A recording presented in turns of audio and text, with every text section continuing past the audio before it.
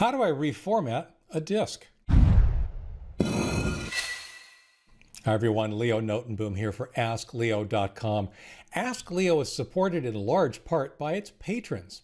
Join now to get access to patron-exclusive content as well as an ad-free experience at askleo.com. Visit askleo.com/patron to learn more. So formatting a hard disk, it's something that I think a lot of us take for granted, but not everybody really knows how to do. Let me show you. In fact, I'm going to show you 4 different ways to reformat your hard drive. So here we are in Windows 10 Home. I'm firing up Windows File Explorer, and down here you'll see I've got this little 1 gigabyte, it's a USB thumb drive. I'll right-click on it and click on, of all things, Format. Format then gives me some options. It's worth going through what some of these options may or may not be on your particular device, whatever it is you're formatting. The capacity is what it is. It's generally the capacity of this device. Like I said, this is a 1 gigabyte thumb drive, so it's going to be available as 956 megabytes after all the overhead is removed. We have some options in terms of file systems. This actually has the longest list of options that I've actually seen. FAT is the default for something this small. FAT32 is a great alternative for larger devices that are intended to be shared across multiple non-window devices. So for example, if you were formatting an SD card to be used in your camera or your cell phone, exFAT would be the way to go. NTFS, on the other hand, is a good alternative for internal drives or for external hard drives that are large-ish, that you want the full range of NTFS features, including BitLocker or permissions, or it's also a little bit faster on some devices. So NTFS is an option. When you're not sure, just accept the default. That's fine. You can see it's actually called out both FAT and FAT32. This device is small enough that it doesn't need FAT32. FAT16, also just plain old FAT, is perfect for a 1 gigabyte drive. Allocation unit size. This is an interesting one. On FAT, there really aren't that many options. On NTFS, there are a bunch. On some of the other formats, there's a difference.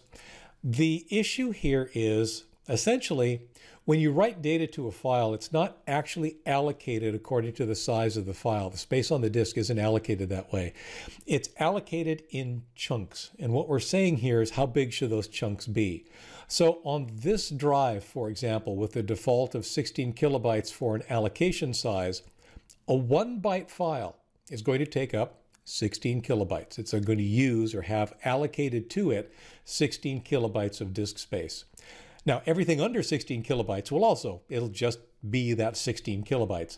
When you then exceed 16 kilobytes, you get 16 kilobytes and 1, well, it has to allocate then another chunk of 16 kilobytes. Like I said, the choices vary depending on how you're planning on using this device, which are available, which allocation unit sizes are available for the format you've selected, whether you're going to have lots and lots of small files versus like 1 or 2 really big files, how many files you're going to have in total.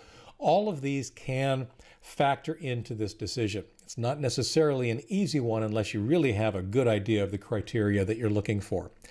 That's why, once again, I'm going to suggest that unless you have specific criteria that you're trying to target, accept the default, which in this case is 16 kilobytes. If you've been playing around, by the way, say we said 64 kilobytes or we changed it to like exFAT, we went back to 32 kilobytes, whatever. If you want to go back to the device defaults, just hit that button and it will basically make its recommendations once again. The volume label, that's just the text that appears here and shows up on directory listings in the command prompt. I'm going to go ahead and change this to example, just so that we can see that this is one way to change that and have it be set to something other than whatever the device came with, if there's one at all. Quick format. I'm going to do that, but when we do, we're going to get a warning first. We're about to erase all the data on this disk, and that's something that I think you really need to understand about formatting. By definition, formatting means to erase everything that's on the drive. That means that whatever is there now won't be there when we're done. That's typically what we want. It's typically why we format a drive. And in fact, a quick format is probably the fastest way to erase everything on a drive that's full of stuff. So I'm going to go ahead and hit OK. And we're done. Quick formatting really is pretty quick. Now, when we uncheck quick format, we're going to perform what's called a full format. The difference is important to understand.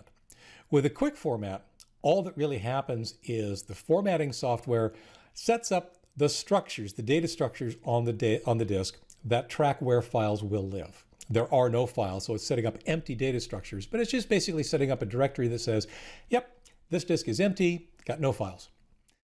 But it's not doing anything to the rest of the drive. If we do a full format, what it's going to do first, and I'm going to go ahead and kick it off here. Once again, it's going to warn us, and we're going to click OK. If we do a full format, what it's going to do is very carefully, very methodically, it's going to go through and overwrite everything on that drive. As you can see, it's already taken longer than the quick format. It'll take a few minutes for this 1 GB external drive. It's a USB 2 thumb drive. It's an old one I had laying around for example purposes, but it's going to take a little bit of time. And it's taking time because it's actually writing 1 full gigabyte of data to this thumb drive. It does that so as to overwrite anything that might have been there before. The difference then is very important. With a quick format, the data that used to be there, it's still kind of there. And it's possible that data recovery software could recover some of the files that were on that disk after a quick format.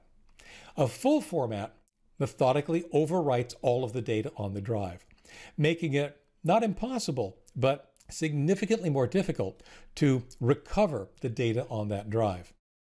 It's important to do a full format, say if there were sensitive data on that drive. Even if you're not sure, somebody might recover the data. This is what you want to do before you give a hard drive away. This is what you want to do before you give a computer away. You want to carefully erase all of the data on that drive, and that means doing a full format. As long as this is taking, it's the quickest way to ensure that whatever you had on that drive, be it sensitive or not, is not going to be recovered by somebody in the future. So I'm going to go ahead and let this finish. And we're done.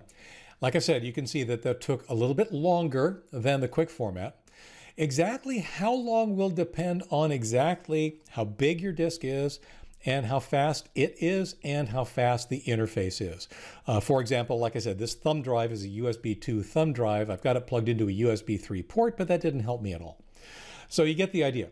It depends on the device, how big it is, and how fast it is, how long a full format will take. Now, so far, I've shown you 2 ways of formatting a disk. I promised you 4. For the other 2, which are basically just the same thing we've just done in a different form, we're actually going to fire up Windows PowerShell. This all works in command prompt as well. Your choice. PowerShell, command prompt, admin or not. The key, of course, is a command called, not surprisingly, format. Now, I'm going to quickly do it with a /? because that'll show you what all of the options are to this tool. I'm not going to go through them all here. Obviously, there's a lot of them. But you get the idea. There's a lot of different options, a lot of different things you can do, a lot of different settings that may or may not apply. I'm going to format this hard drive again, but I'm going to do it just using the command line. So if we say format H, says insert the disk. It's actually still optimized for floppy disks, for removable drives. We've already got it attached. I'm going to hit enter, doing a FAT file system. And now the default turns out to be a full format. And by verifying 957 megabytes, well, it's actually writing 957 megabytes. I'm going to let this complete, and we will come back as soon as it's done.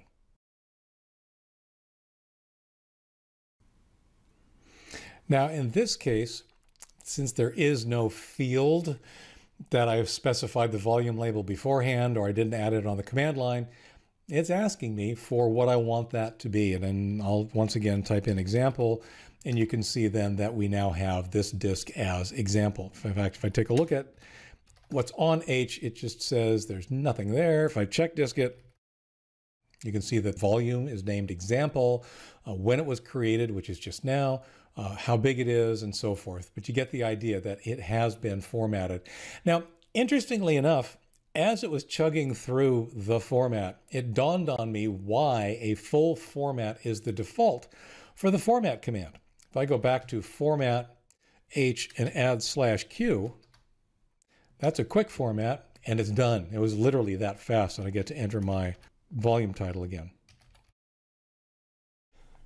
The reason that it defaults to a full format, floppy disks. Back in the day, floppy disks had to be formatted before they could be used. And by formatted, I mean literally the surface had to be formatted to be able to hold the data. And that's a side effect. That's why the name is format, but it's why the default for the command line version, which goes all the way back to MS-DOS and before even, why it defaults to being a full format. But there you go. 4 different ways in 2 different utilities how to format your hard disks and USB thumb drives and whatever else appears as a disk on your system. Hope that was helpful. Hopefully maybe even a little bit entertaining. For updates, for related links, for comments and more, visit askleo.com/135005. I'm Leo Notenboom, and this is askleo.com. Thanks for watching.